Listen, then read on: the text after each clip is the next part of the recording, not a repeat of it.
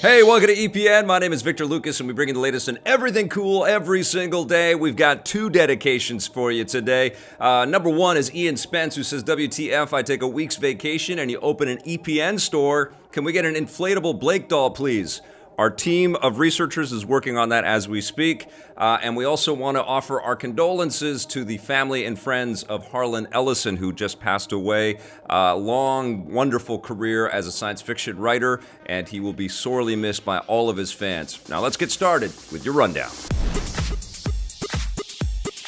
After more than a decade of development hell, Master Chief is finally heading to television. Microsoft is joining forces with cable network Showtime and Steven Spielberg's Amblin Entertainment to create a TV series based on the Halo games. Showtime has officially ordered a 10-episode first season, which is being produced by Kyle Killen, best known for producing the police procedural Awake, and the majority of episodes will be directed by Rupert Wyatt, who helmed Rise of the Planet of the Apes. No official word on where and when the show will take place or what characters it might focus on, but the press release says that, like the games, the show will dramatize the epic 26th century conflict between humanity and the alien threat known as the Covenant. Shooting is expected to begin in early 2019, which means we'll likely be seeing the show that fall. This has been a long time coming. Microsoft has been trying to get a Halo film or television adaptation off the ground for more than 10 years, but until now, they've only been able to make a pair of live-action web shows like Halo Nightfall and Halo Forward Unto Dawn. Expect the Showtime series to be much bigger. Congratulations, everybody at Microsoft and 343. I know that you've been working very hard to pull this thing off, and I know it's been a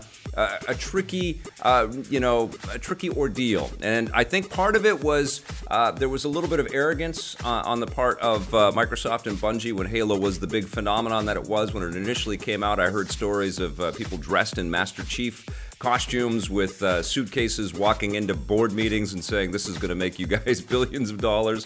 And I think that Hollywood was probably a little bit standoffish, and there hadn't really been that many attempts to build quality television or movie content around video games before. It's still a tricky road, as we saw with the latest movie Tomb Raider not really being a huge blockbuster. It's a leap still for audiences to sort of go, okay, well, I kind of know this from the video game screen. Am I going to pay attention to this as a weekly narrative or a big movie blockbuster? It's still not a sure thing, but Halo, if it's done correctly, will make huge strides forward so that more video game content will be adapted in some wonderful ways. So my fingers are crossed. I'm excited for what this means for the Halo franchise, as a drama kind of enterprise, but also for the games going forward. Now, Harrison Ford is going to be an extra year older when the next Indiana Jones movie finally arrives. The fifth film in the series has been delayed. It was slated to arrive in July 2020, but Variety reports that Disney, Lucasfilm, and Steven Spielberg have decided to push it back in order to rework the script. Variety claims that it's being rewritten by solo co-writer Jonathan Kasdan, who happens to be the son of Raiders of the Lost Ark writer Lawrence Kasdan. Still no details on what the story might be about. No official announcements about the delay have been made by Disney, but Variety says the film likely won't be out until summer 2021. That means Harrison Ford will be 78 years old when the filming begins and be turning 79 when the film hits theaters. This is, it's getting a bit crazy. We want this movie, at least I do. I want to see Harrison Ford assume the role one more time, wear that fedora, kick some butt, even if he is an older guy. And I don't know what they're going to do. I don't know if there's going to be some kind of torch passing or some kind of, reflection on adventures past with Harrison Ford, and we're introduced to, a younger Indiana Jones. I don't know what's going to happen. I am very intrigued. I don't think Spielberg wants to make a crappy movie. I think this is what this is all about. It really encourages me that the Kasdans are involved now in crafting something of significance, and I really want this to be great. I don't care if it comes out in 2021, as long as it's a great movie. And yes, Harrison Ford is getting older, but it happens to the best of us. I cannot wait. I still love this guy. He was phenomenal in both Star Wars and Blade Runner. It would be incredible for him to follow that up with an amazing turn as an older Indiana Jones. Now, Overwatch has gotten its cutest and deadliest character yet. Blizzard has finally released the 28th playable character for the hit online shooter. His name is Wrecking Ball, and he's an adorable little hamster who drives a powerful mech. Blizzard first began teasing Wrecking Ball earlier this week, and many fans assumed it was a joke, but it's the real deal, and he was released on the test servers yesterday evening. In Overwatch lore, Wrecking Ball was made through scientific experiments at the same lab that created the intelligent ape character Winston, and his mech comes equipped with quad cannons, a grappling claw, and the ability to roll around like a hamster ball. Overwatch is one of the biggest games in the world right now, and Blizzard plans to keep updating it with new characters and maps for years and years to come. You see, this is the brilliance of Blizzard. They can do whatever they want, and they can make it kind of, fit the bill and fit the lore, and I'm just so in awe of what this studio is able to do, and I think it's they've created a really big cushion for themselves with the success of the World of Warcraft games. All of their games have done very, very well, but this kind of commitment to creativity and investment into the established games that they're building and listening to the fans and making the fans smile and happy and excited to go back to their games is what Blizzard is all about. It's going to be interesting to see how Overwatch ages and what kinds of new gameplay elements they're going to be building for us in the future. Presumably, if they keep going with these characters, we'll get up to that magic 100 and then a battle royale will happen in the Overwatch world.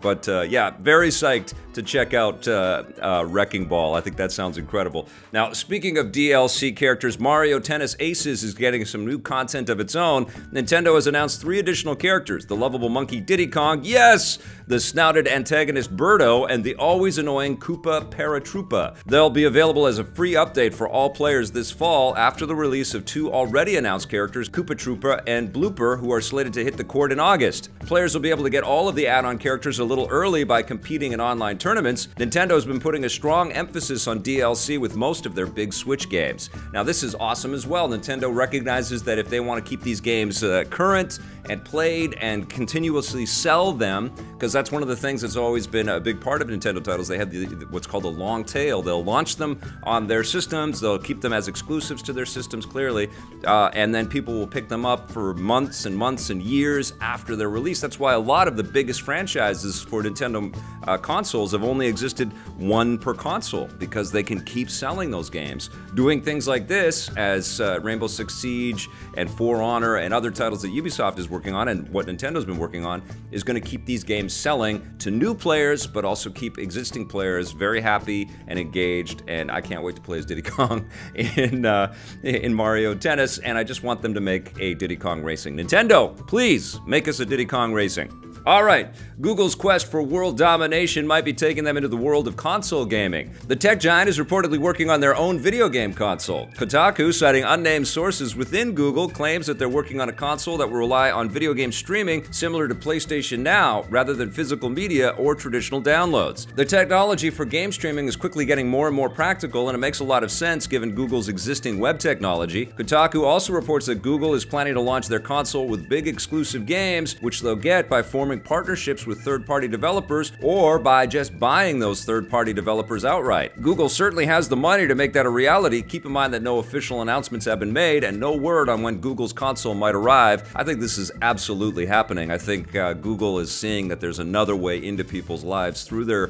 video game consoles. I've thought about this a lot. It's like there are only so many things that we're going to have connected to our television sets in the future, and one of them will be some kind of video game playing mechanism, and Google doesn't want to just concede that to Sony and Microsoft, much like Microsoft didn't want to just concede that to Sega and Sony back in the day. And so I think they're absolutely going to enter the fray with this. They've hired Phil Harrison, who helped to launch PlayStations, and he helped to launch Xboxes. So I think we're going to see something pretty soon, probably at E3 next year, from Google, and it's going to compete head-to-head with not PlayStation 4 and Xbox One, but whatever PS5 is looking like and whatever Xbox has got up its sleeves. So very excited about that. And before we go, we just want to give a great big congratulations to all the nominees for the E3 Game Critics Awards. I'm one of those E3 Game Critics, so I've been voting on these. The winners are going to be announced on Monday, July 2nd, but some of the nominees for Best of Show include Anthem, Marvel's Spider-Man, Resident Evil 2, Sekiro Shadows Die Twice, and Super Smash Bros. Ultimate.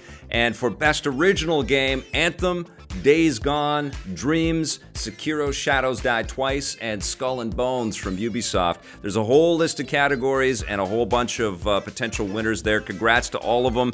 It was a phenomenal E3, and I'm looking forward to announcing the winners when we come back on Tuesday after our long weekend. That's going to do it for our rundown today. Thank you so much for watching. Have yourselves a fantastic weekend. We've got a new classic episode of EP for you to watch, and of course we have tons of other content for you to peruse. And if you do and dig it, don't forget to hit subscribe, that little bell, and if you're so inclined, that sponsorship button too. Have yourselves a wonderful weekend, and happy Canada Day, everybody in Canada. Play forever.